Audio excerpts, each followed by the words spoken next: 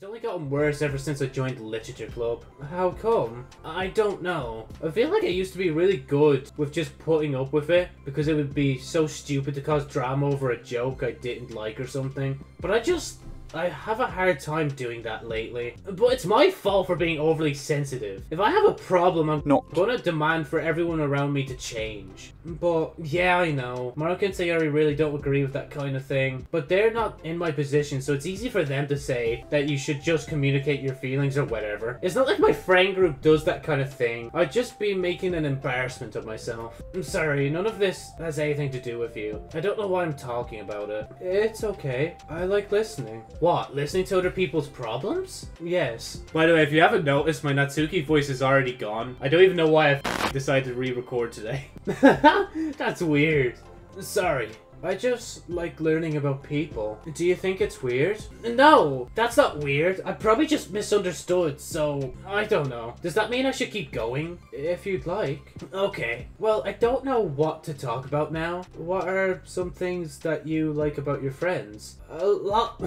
Man, oh my god, you can hear me struggling to pull the voice. A lot of things. I mean, they're really fun to hang out with, like after school and on the weekends. And they really like my baking. And it's fun to complain about school together. They make me laugh a lot, and we have a lot of good memories and inside jokes. Oh, I'm bad at a lot of those things. So, are those all things that are important to you? Well, kind of. But they're not things I need to get out of everybody. Everyone in the club is really different from that, but I'm still friends with them too. Well, Sayori really likes your baking, and she makes you laugh, and she complains a lot. That doesn't mean she's anything like my other friends. Well, unlike them, she's a nice person who cares about your feelings. Oh god, oh, Yuri, calm down! Stop it! Excuse me? How about you don't talk that way about my friends that you don't know anything about? Natsuki stands up. No, wait. I'm sorry. I didn't mean it. I didn't want to say something bad. Please don't leave.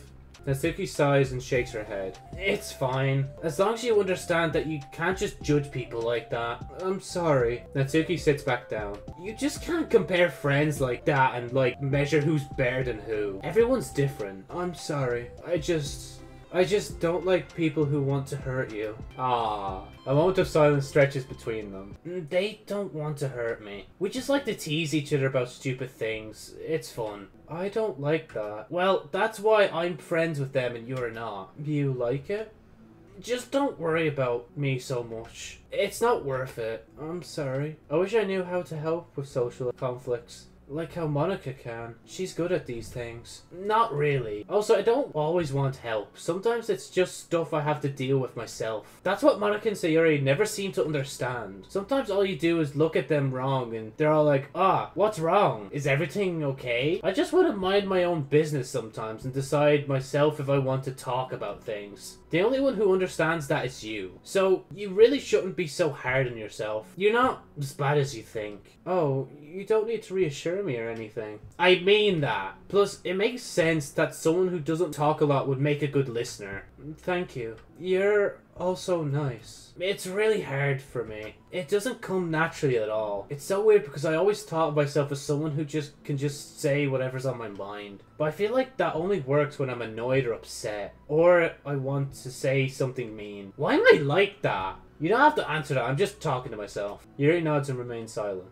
Natsuki notices her fidgeting with the pages of her book. How come you like reading so much? Oh, well, a lot of reasons. But I just get sucked into it so easily. It's so immersive, like I want to be part of it. I think there are a lot of things about people in real life that make me feel uncomfortable and frustrated. Especially when it comes to following social conventions and the group interactions. I just don't really understand it and I have no desire to participate. But it's different with books. It feels like I always want to be around the characters. I feel such a strong emotional connection with them in ways that I've never felt with real people. So, in that way, it can sometimes feel more real than real life. Really? It's that hard for you to be around people? Like, all the time?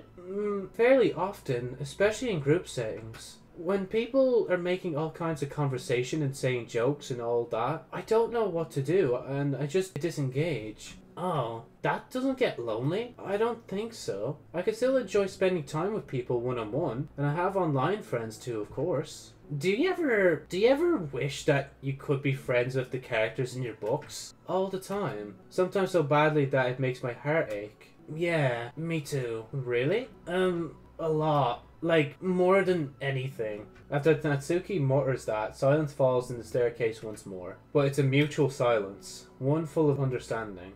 Oh man. I don't even know if I can keep doing the voice, man. My voice is so, like, my voice box is so... Self-Love Part 2. Hey. Oh, hello. I almost thought you weren't coming today. Yeah, well, lunch is already more than halfway over. Natsuki had typically been meeting Yuri in the staircase much earlier, since it had been a good way of dodging her friends when she didn't feel like seeing them. Today she's holding a large plastic container in both hands. I ran into my friends, so I hung out with them for a while. Is that so? Yeah, I was in a good mood today, so I figured I should. I hadn't seen them in a while, which I had to come up with an excuse for, but I expected that. Plus, I have way more of these than I know what to do with, so I figured I would share with them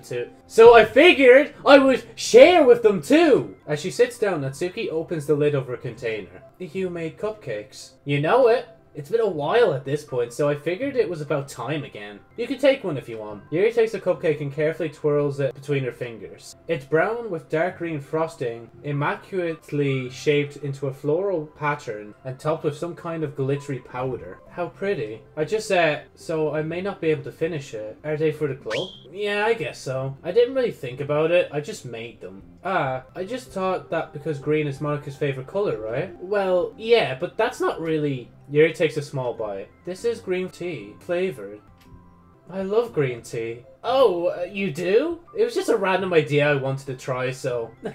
Don't laugh at me. I'm not. I just felt happy. Oh, sorry. Usually when... Never mind. What I mean is that I'm glad. Sorry for saying dumb things again. I just wanted to do something nice. And this is something I happen to be good at. And I do know that you like them from past experience. Yuri turns red, recalling the time she treated herself rather generously to Natsuki's cupcakes. Ironically, her mouth is too full of cupcake for her to stammer an excuse, so she just settles for a disapproving look. How did you get into baking? I don't know. Was it in a manga by any chance, Natsuki? Oh, well, I don't know. It kind of just always appealed to me. Well, a few years ago, I read this one manga with a lot of baking, so I got like super into it for a while. I was probably making stuff almost every day. But it's something that I always knew I liked anyway. It's like, baking is like art, but when you get good at it, it becomes more delicious. I'm struggling to imagine myself putting my heart into something so artistic, knowing that it would just be eaten afterwards.